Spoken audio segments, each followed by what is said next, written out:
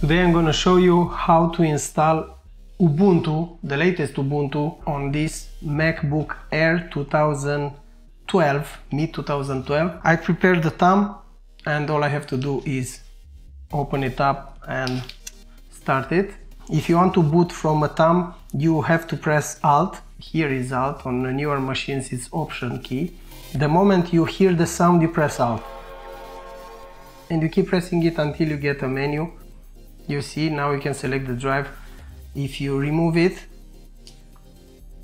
poof, you just add it back and it will appear. This is something very nice. Okay, so let's start the installation and we will go through it. This is a welcome menu and you can choose between try Ubuntu and install Ubuntu. The difference is obvious. If you press try Ubuntu, you will get into Live CD. Previously it was called Live CD because it was on CD, now it's no more on CD, but you can see it still shows the CD. So if you try Ubuntu, you will get into the operating system which runs directly from the thumb. Instead I will choose the install Ubuntu because this is what we have to do at this moment. You see, you have here normal installation, minimal installation, download updates, and install third-party software. So this is what I'm choosing.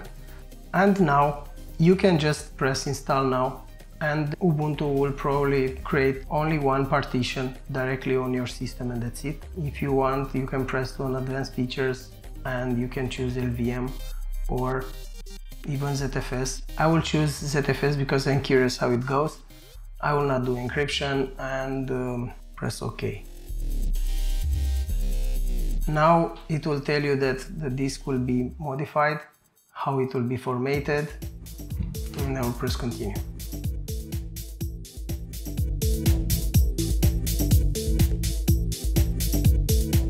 It's a weak password, so yeah, if you want you can use some other characters to not have it weak, but this installation is temporary, so I do not care.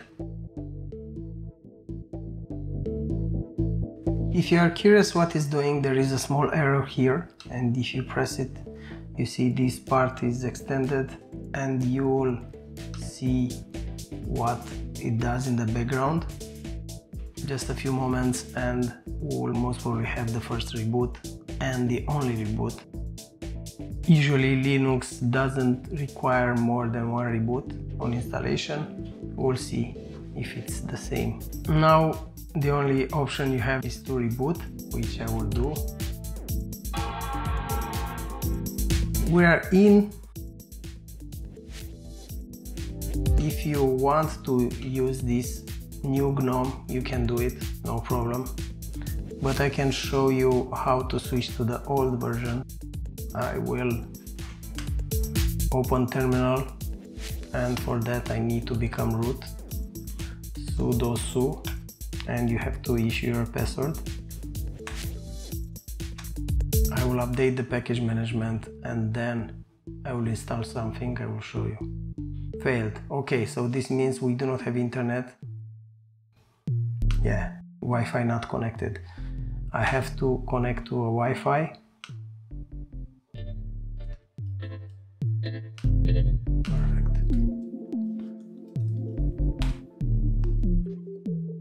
So now we have to install something. apt install GNOME shell extensions, yeah? So this is what you have to write. And now we log out. And on login screen you select your user and then you see this cog or whatever wheel on the lower right side and you press on it and you select GNOME Classic. Put my password. Okay, start using Ubuntu. And now you have Classic GNOME. The applications menu is here. It's way better right now. Okay. If you are curious how Zfs Layout is after the installation, I was also curious, that's why I was choosing Zfs.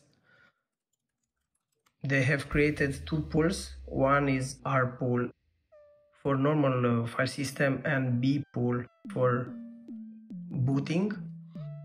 ZFS list will show you all file systems, and you can see here bpool is boot and rpool is your data. You have some built-in applications like Office, LibreOffice is quite okay, and so on. Sometimes you will have to update software. You can install now or remind me later. I will install it now just to show it to you. Now is installing the updates. It's an usual process every operating system has. The only difference is how the packages are managed, and that's it. When there is some modification related to kernel, you will have to reboot.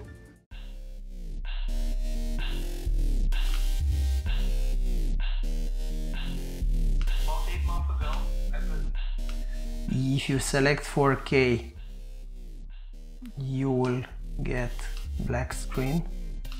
But anyway, this computer, okay, it doesn't work. Anyway, this computer doesn't handle 4K very well, so forget about it.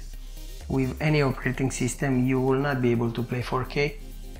As I said before, some updates require a restart. You can restart now or restart later.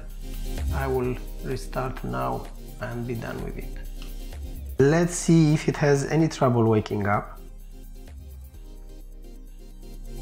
Perfect, no trouble at all. The buttons are working. We have screen illumination. We have keyboard illumination. Now it's not visible, but it works.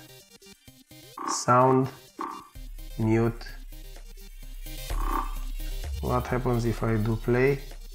There is nothing to play, and that's it. There is something else I will do. You see, if I want to click, I will have to press click on the trackpad. It's something I do not like. I prefer to touch click. So you go to mouse and touchpad, and there is this option here, tap to click. Now I can tap to click. Look, very nice. That's it for today. I hope you've enjoyed it. If you want to go deeper, you need to learn more, but no problem. If you have any Linux questions, let me know in the comments. I have over 24 years of experience in Linux administration, so do not hesitate to ask. Okay, thank you very much for watching, and see you in the next one.